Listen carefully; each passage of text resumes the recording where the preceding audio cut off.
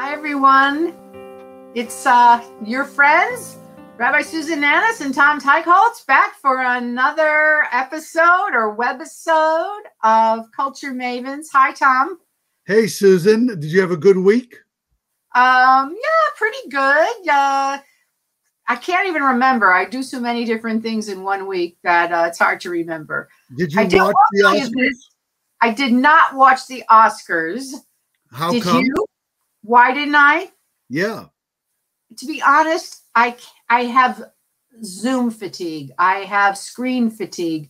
I just couldn't watch it. And I knew that it wouldn't be, they wouldn't have any, and I read any of those great production numbers, which is sort of my favorite part of the show, or any clips. Apparently they didn't show clips from the movies. Well, so apparently you were not alone, because viewership was down 58% over last year. And I will say that although the stage set at Union Station, which was done by David Rockwell, who's a theater designer, was gorgeous, it was a Oscars devoid of any humor.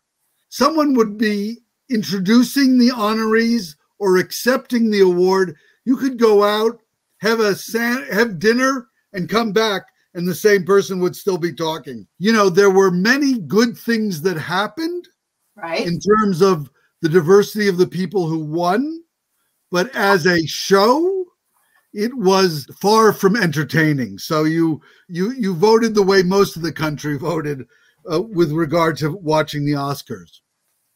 Yeah, it just didn't seem interesting to me. So actually, what seems more interesting is this big controversy about the biography of Philip Roth, which you had talked about last time. Correct. So tell us what's going on, the scandal. So in a twist, if it were in a Philip Roth novel, would be the sort of metafiction twist that you could barely believe. Roth's chosen biographer and approved authorized biographer Blake Bailey, the biographer of Richard Yates and John Cheever, got phenomenal reviews for this book, probably better reviews than I might have given him. And he was on all these, prestigious talk shows and was getting all this attention, whereupon a number of women suddenly came forward to say that several years ago, when he was an English teacher at a private school in New Orleans, he groomed and had inappropriate relationships with his students, and two other women said that on separate occasions he raped them. And the publisher of the biography immediately halted publication. They had printed 50,000 copies for a first printing, which is a big number for a publisher. And they were about to go back to press for more, and they stopped doing so.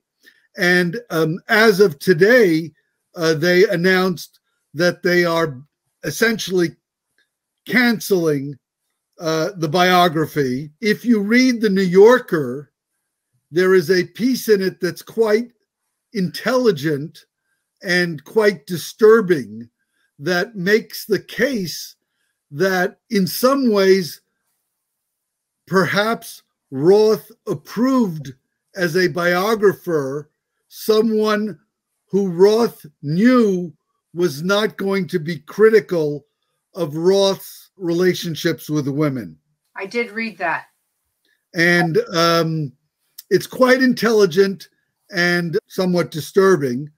And one can see certainly a grain of truth, perhaps, in that. So that's where we're at with the Philip Roth biography. And I don't know whether someone else will then write a new biography, whether this book will ever be assigned reading in schools or not. I just don't know how it all plays out. So let me ask you, the books that are on the bookshelves will remain there, correct? They're not going to be taken off the shelves, or are they? Well, it depends. It is possible that unsold copies the publisher will ask them to be returned and pulped and shredded. I mean, it's possible that that's what occurs. There have been situations, for example, when a book was published, like someone like J.D. Salinger, and they didn't have all the rights, that they went to court, and then the book had to be, removed, or where they found out afterwards that there was something that was made up or fabricated or wrong. So it's possible that Norton will do that. I don't know if they have requested that, but it's certainly possible. Do you think that is censorship? Because now they're depriving anyone from reading a biography. This is the biography, the only biography of Philip Roth. Well, it's the authorized biography, but my guess is it will not be the only biography, and that Roth's estate will give access to whoever wants. I mean, it's not censorship because they are reacting to the... No, I understand. I understand that they're condemning the writer, the author. But I just wonder when it's a nonfiction book of information and they say because the author is egregious in his behavior, that now we erase Philip Roth. Well, I mean, that's a separate conversation. And we don't know. We don't know whether another publisher will pick up the book and decide to publish it. We just don't know how it's going to play out. But certainly on a legal or contractual basis, one can certainly make the case that if the publisher knew these facts at the time Bailey was going to start writing the book, they might not have given him a contract. Right. I see that. Okay. Well, it's a really there was on a certain level a fraud committed against the publisher. I guess so. Well, this is a whole other discussion. We could do a whole episode on this. Yes. So we'll just move on for now. Yes. I want to tell you that I discovered this website. There's a wonderful, first of all, website that I use all the time that I highly recommend called My Jewish Learning. And that you can look up anything about Judaism on My Jewish Learning. And I even use it when I'm teaching, because it's very simple, it's very accessible, and it gives you the basics. Well, now they've added a new aspect to their website called The Hub. And The Hub is a compilation of all the Jewish learning and culture every day all over the United States, and maybe sometimes in Israel. And it's incredible. It's overwhelming. I mean, one day is like 35 things. So, but I did pick two to share with everyone. One of them, which looked really interesting to me, is a virtual tour of Jewish Vienna with all kinds of beautiful photos and a tour guide taking you through Jewish Vienna. And the other one is a funny panel called Why Comedians Love Jewish Mothers and More, with the comedian Judy Gold and Joyce Antler, who's an author who wrote a book called You Never Call, You Never Write, A History of the Jewish Mother. And though I could talk about how I feel that the Jewish mother has been totally maligned, and I don't find Jewish mother jokes funny at all because they're not even true.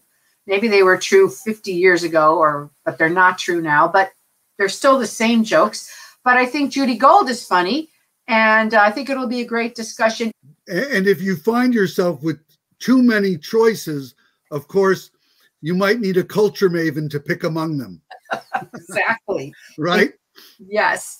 And so I hear you have, what are you watching on Hulu, Tom? I hear you found something. Well, listen, in 1972, Aretha Franklin, who was at the top of her career, she had 11 consecutive hits: Respect, Think, Natural Woman, one after another. What she wanted to do was record a live gospel album to go back to her roots. And so for 2 nights, she went to a church in South Central LA with a LA community choir. Warner Brothers, which was recording this album, hired the director, Sidney Pollack, to film it. Wow. There was some technical problem, and so the film was never released once technology had improved so that they could fix their problem.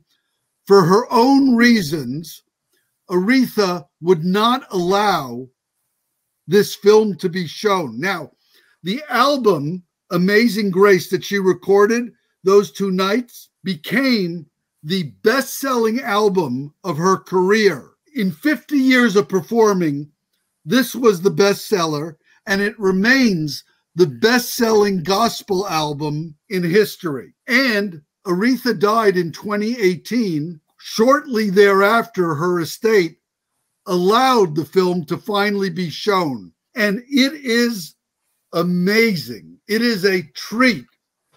When someone sings spiritual music, I mean, our cantors, part of it is the conviction you bring to the material. Right. You know, and Aretha, her voice and what she was singing, the two merged in this way that's incredible to watch. So, and it's called Amazing Grace. It's called Amazing Grace, and it's on Hulu. Wow. Well, I can't really compare to that, but I wanted to recommend a film. It's an English film. It's it's actually like a limited series called The English Game, and it's beautifully shot, and it's the story of how soccer or football that had only been played by the elite, by the upper class, by Eton or by Oxford, and Cambridge. A working class team wants to play and wants to challenge. And I think it's based on a true story. It's about the democratization of soccer/football in England. So it's got wonderful stories about all these English characters, and they're real people. It's a delight. It's interesting. It's beautiful in that English historical way, and it's a great escape and a lot of fun. And then my sister has become obsessed with like Korean soap operas and romantic comedies. And then she said, I found an Indian romantic comedy, which I watched and I loved. But what it's about, first of all, it's in English and Hindi because it's upper class Indian men, and the class is very upper class, so they kind of speak English and Hindi back and forth, in and out. They go in and out of both. But it's about 3 best friends who go on a trip to Spain for like a bachelor party. It's their bachelor trip, and what happens to them? One of the guys who's in it, he's the #1 heartthrob in India. He's the handsomest guy you've ever seen. He's like the top, I don't even know. We don't even have that many handsome guys, but like the Robert Redford, the Cary Grant, that kind of character. He's in it, and 2 others. And and there's a little bit of singing because of course it's got a bit of Bollywood, and it's just such a wonderful escape. Like my sister said, try it. I said, all right, I'll turn it on. And I just watched the whole thing immediately. I couldn't stop watching it. So those are 2 really just escapist movies, which is something we could all use right now. And then we're going to segue to poetry. Recently, I've been reading some new poetry, and it's lovely. First of all, poetry, it's like easy to read 1 or 2 before you go to sleep, or, after dinner, and it's sort of a nice thing to do. So I'm going to recommend New and Selected Poems by Kay Ryan, who's an American poet who writes these incredibly clever, good wordplay poems that I think are very easy to understand. And I also want to recommend the New and Collected Poems of Wisława Szymborska, who won the Nobel Prize in Poetry. And her poems have been translated, and they are also very readable, very enjoyable. And, I just read a couple a night, and it lifts me up for having done so. Well, I like poetry, so maybe I'll give it a try. But speaking of poetry, I've been getting these amazing announcements of a new musical that will be online called Miriam, the First Woman Prophet. But what makes it special is all the music and lyrics are by Debbie Friedman. May she be remembered for a blessing. And we love Debbie Friedman. Some of them are songs we know, and some of them are brand new songs. It's going to be on May 21st, and I'm definitely going to see that. And I knew Debbie personally, and her death was a huge loss for the Jewish world. And finally, I just want to let people know that we're going to be having a special kind of Mother's Day program, something very unusual. It's called Journey to Motherhood. And it's with Cantor Lisa Peacock and myself and two amazing other women rabbis. But we're not talking about motherhood. We're talking about infertility, fostering, and adoption, other ways to be a mother. And these two other women rabbis are experts in guidance and from a Jewish perspective of fostering and dealing with infertility as you try to get pregnant. So we invite everyone to see that at 7 p.m. on Tuesday, May 4th. We invite you all. We say Shabbat Shalom and bye. And we'll see you next time. Take care. Bye. Bye.